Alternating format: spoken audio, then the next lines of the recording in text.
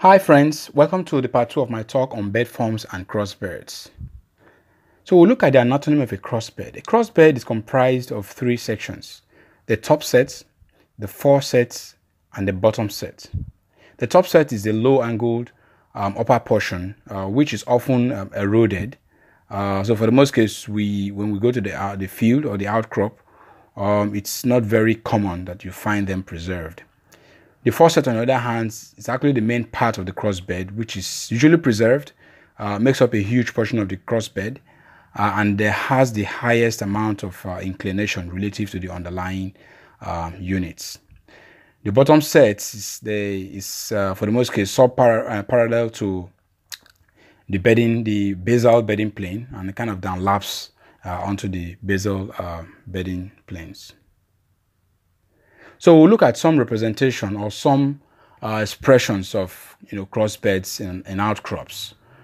Firstly, we look at the planar, also called the tabular crossbed. So these are generated by the migration of large-scale, oftentimes straight crest bed forms.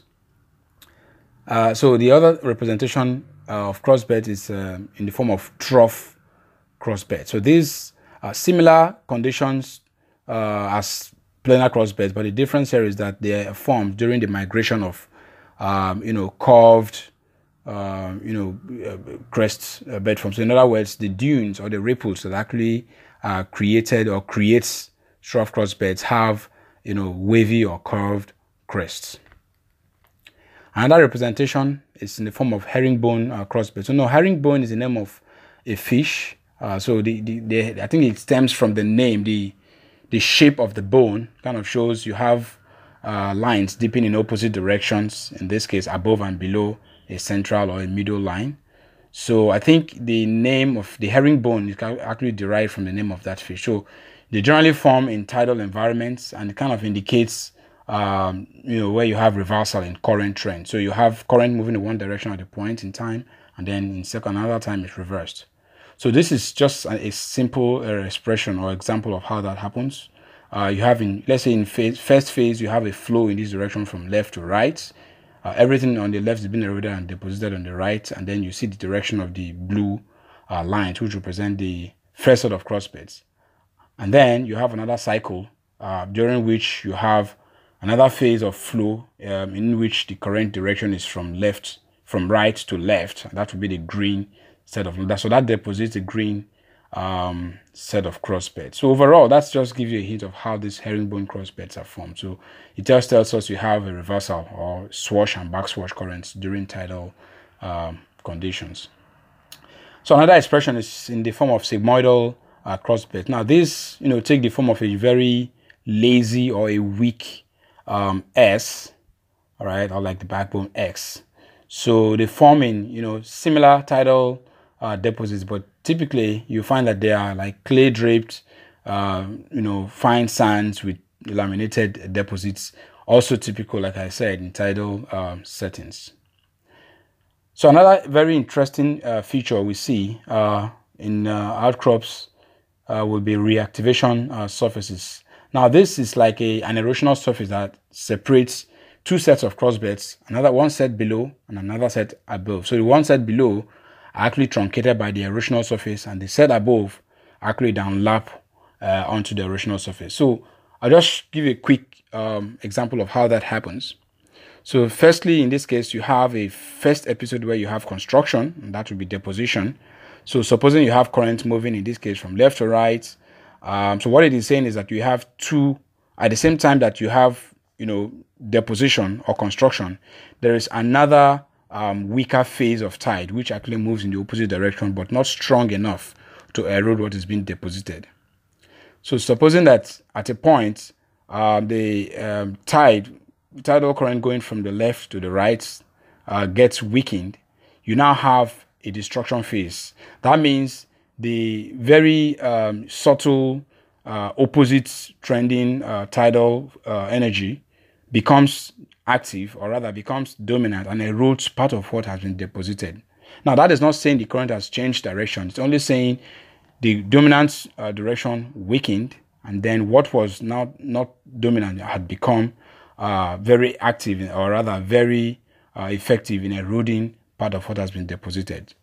So in the third cycle, let's assume in this third cycle, the energy now picks up again. You have a new flow and increased energy, and then you now have the advancement of, the faucet planes, which in this case are the green line. So that just showing, so in other words, you now have an erosional surface separating the first set of cross beds dipping left to right, and then another set similar dipping in the same direction, but kind of truncated at the reactivation surface. So another expression is of crossbed unit will be in the form of festoon, what we call the festoon crossbed. Now these are formed by movement of mounded bed forms, mounded dunes and ripples, which kind of cut into each other, and that's typical of sometimes in environments where you have wave moving very intermittently in different directions, or like in the deserts or arid environments where you have similar behaviors for where the dunes and the ripples cut into each other at intervals. So the last expression I'll be showing is the hummocky and swirly cross strata. Now these are not sensu stricto tidal. These are not tidal indicators. Rather, for the most cases we prefer to use the word cross stratification, not cross beds. The hummocky and the swirly cross strata are generally storm indicators.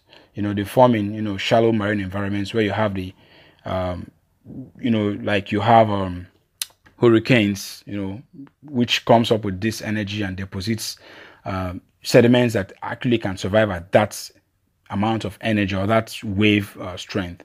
So for hummocky and swirly cross strata, you normally have sometimes you have the pair complete, sometimes you have one set. The upper half of it, which is like the concave down part of it, is the hummock. It's called a hummock. And then the lower half, which is concave up, is a swale, or some call it the swirly cross strata. Overall, in terms of dimensions, you actually see the hummocky cross stratification has it takes like an amplitude of about 20-30 centimeters, and in terms of wavelengths, laterally you can have up to about a meter or sometimes more. So there are other expressions that we see. In this case, I'll show you what we call the lenticular beds. Now these are, biconvex or lens-shaped sands deposited in a mass of, or you find them in a mass of, muddy units. So in this case, the dominant lithology here is the mud, or rather the mud rock, and we're saying here that they are formed in slack water conditions, or where you have very low velocity water conditions, such that the muddy particles begin to suspended muddy particles will begin to slowly accumulate and encase very few sand masses that are present. You also are typical of rhythmic environments, which is similarly, like we said, in tidal settings we have repetitions of tide, high tide and low tide, but in this very case it's during the low velocity conditions which deposits dominantly the muds. So the key thing here is that the sands take the shape of a lens or lenticles. That's why they call lenticular sands. So there's another case of where it's like a flip from the lenticular. In this case, we now have the flesser beds. So the flesser beds are saucer shaped muds or clays. Sometimes you see them as streaks in actually a dominantly sandy unit. So they actually are typical of conditions where the tidal flow has been alternating. So in this very case, you have like a period where you have largely sand, and you have actually mud streaks at boundaries between individual sand beds. You often find them in tidal environments, but very rarely in fluvial point bars and some ephemeral streams.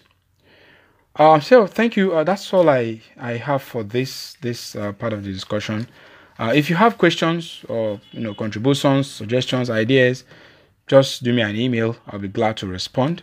Hopefully in the next episode, or the part 3 of this talk, I'll be showing you some outcrop pictures or outcrop examples. Yeah, so thank you very much for your time and for listening.